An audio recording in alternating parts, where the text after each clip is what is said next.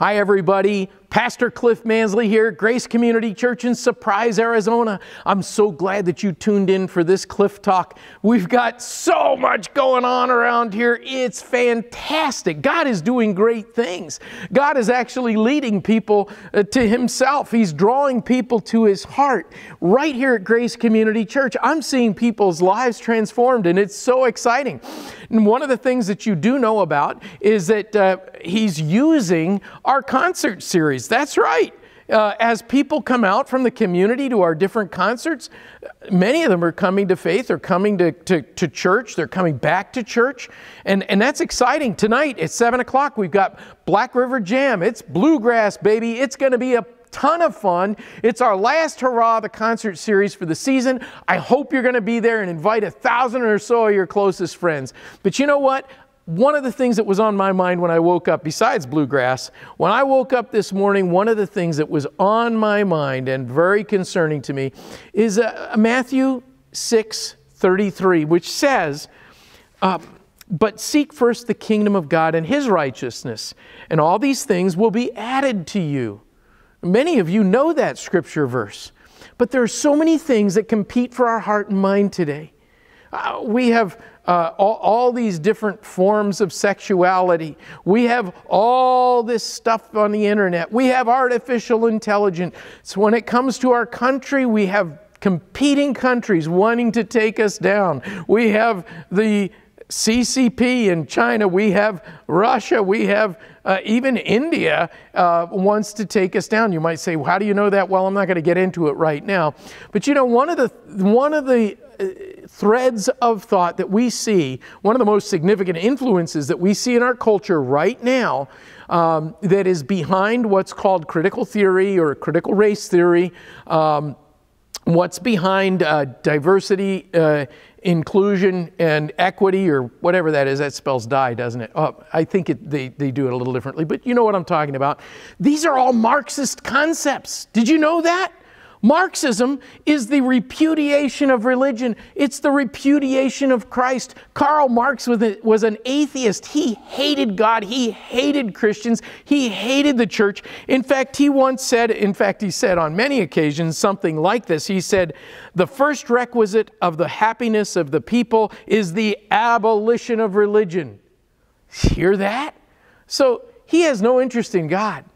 But let me tell you, friends, I'm a pastor who believes that we are one nation under God, and if we're going to receive His blessing, it isn't by going with the atheists, and it isn't by becoming a bunch of communists that don't believe in God. It's by seeking God. And when we seek first His kingdom, then He'll bless us as a nation.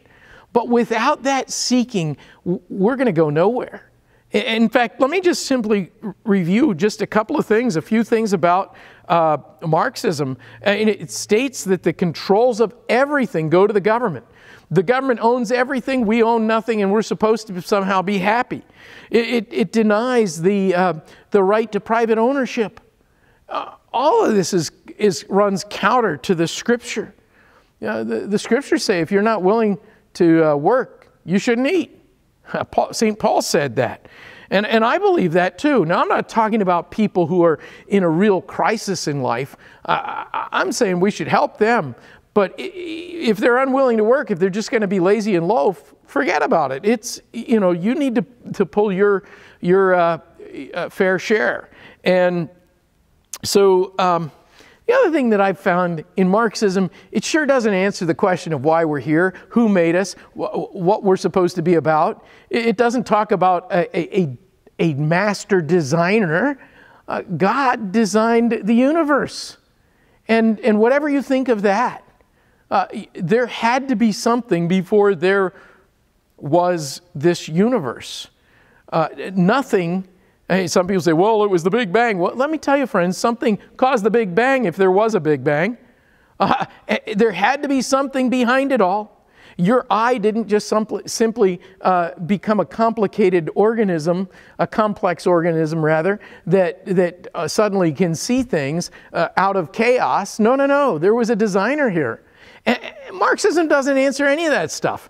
But many of our politicians are trying to force our nation in a direction away from God. So friends, I want to encourage you today. Seek first God's kingdom.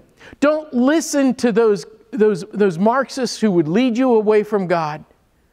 Let your heart rest on Him. And remember, as His Holy Spirit begins to work in us, it transforms us, it changes us, it builds in us love, joy, peace, patience, goodness, kindness, gentleness, self-control, all those things. But friends, you're not going to find any of those things emphasized in communism. You're not going to find those in Marxism. All right? Well, you know, yesterday we had a wonderful showing. It was a hard thing to watch, but we watched a movie here at the church called A Letter to the American Church by Eric Metaxas, who's a world-class historian, wrote a major book biography on Martin Luther, as well as Dietrich Bonhoeffer. He has studied pre-World War II Germany very, very carefully. If you weren't able to see that, I want you to be able to see that. If I have 10 or 15 people talk to me the next day, we'll schedule another viewing. But if you want to borrow that and you're willing to watch it overnight, I'm willing to loan that DVD to you. It is very important that we understand what's going on in our culture right now, friends, especially as we pray and seek first the kingdom of God, especially as we pray about our role as salt and light in this world, as we pray about how God would use us in the upcoming election. Yes, we all have a responsibility to vote. And I would pray that you would pray and ask God how you should vote. And I already know how I'm going to vote unless God changes something and I see things differently. I know how I'm going to vote because I always vote with Him in mind, and I've been praying about this for a long time. Well, friends, I do want to just bring you up to speed on what's going on around here at the church. Besides the Black River Jam concert tonight, oh, please, please, please come out and invite all your friends. But the kids, the boys and girls, Heritage Girls, and Trail Life Boys are having a big Pinewood Derby here this next Tuesday night, the 23rd, 6 o'clock. If you want to come out and watch the fun, you are welcome to do that. It is a spectacular event with Pinewood Derby cars that these kids carve. And then thirdly, let's see, Wednesday, the next day, the 24th, is Sparkle Day. All right, I know, it brings a smile to people's face, doesn't it? Well, you know, when my mother used to tell me to clean up my room, she would say, it better be sparkling. Well, okay, I sort of did my best most of the time. But you know what? When it comes to God's house, hey, this is where we meet for worship. Let's make this place sparkle. Some of the guys, you know, we've got some, well, doesn't have to be just guys. We've got some smaller chores that need to be done that are mechanical in nature or they're more than just cleaning. We've got a little painting and some other things that need to be done. Friends, I just hope that you'll come out and join us. But make sure you sign up so that we can buy enough lunch for everybody, because we're having a light lunch following. You know, one of the things I love about this church is when we do an event like Sparkle Day, we try to make it fun. So it's fun to work side by side with people, to do a little deep cleaning in the kitchen, to do a little deep cleaning in our closets, to kind of make sure things are looking just right.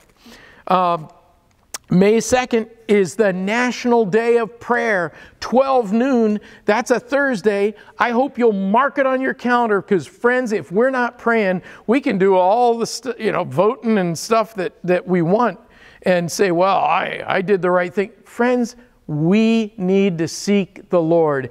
And this is an urgent matter in our nation right now, and it should be an urgent matter in our church.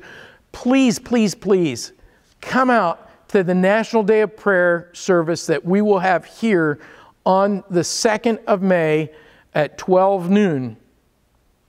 And know this, at 9:45 every Tuesday morning, we also have a prayer session every week, and that'll go on through the summer. I hope that you will join us for that. We need to have you come out to pray. And you might say, well, I don't know how to pray out loud. Well, it's about time you learn, isn't it? How long have you been around the church, friends? Hey, it's a great opportunity. Come out on Tuesday morning. You'll learn how to pray out loud in a meaningful way. Nobody's going to look down their noses at you. We're going to have a lot of fun. May 6th, which is Monday, the 6th, we have the men's breakfast going on, 8 o'clock.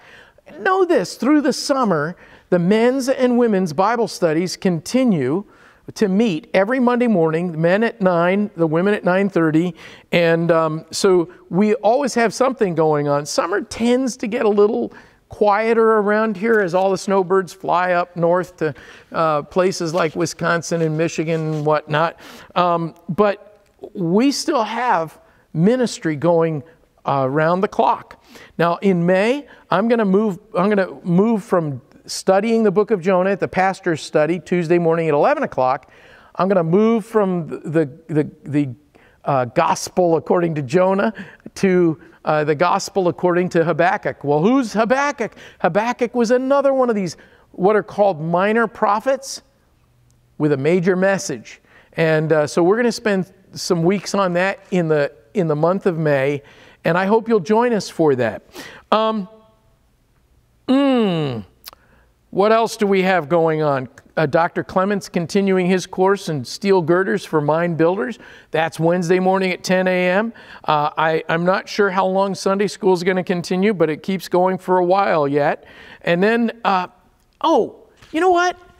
There's a form about this big. It's yellow, and it is a form that lets us know when you're headed up north, if you're a snowbird, and when you're coming back. And that just kind of helps us to know how to best minister to you. And so I hope that you will find one of those yellow forms out in the sheep gate, or as some prefer, the lobby.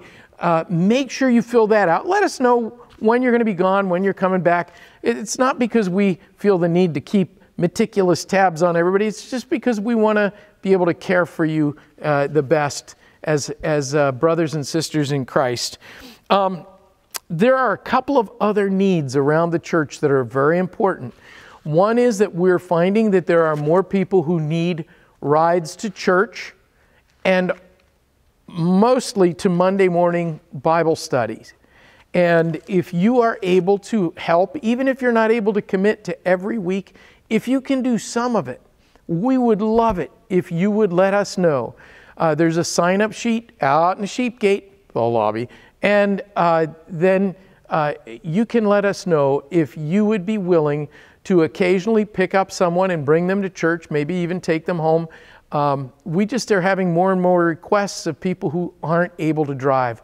So if you don't mind helping in this way, and if you feel the Lord putting it on your heart, actually it's more if the Lord is putting it on your heart, then sign up, please, because we sure need your help. And there is one other ministry that we have as a church that isn't official, and it's important, though.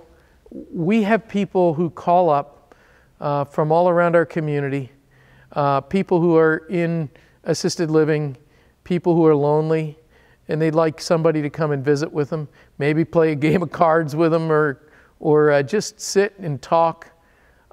If you're willing to spend time with someone else, maybe someone who doesn't even go to this church, but they've called us and reached out to us as the church, please, I'm lonely.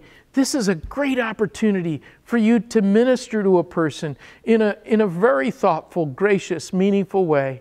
And you don't have to have major training or anything like that. Maybe you just need to know how to play cards and chat. And maybe you pray with that person before you leave. But please sign up in the sheep gate, the lobby, if you are willing to help visit people who are begging us, please come visit me. You know, so many people don't have any family left anymore.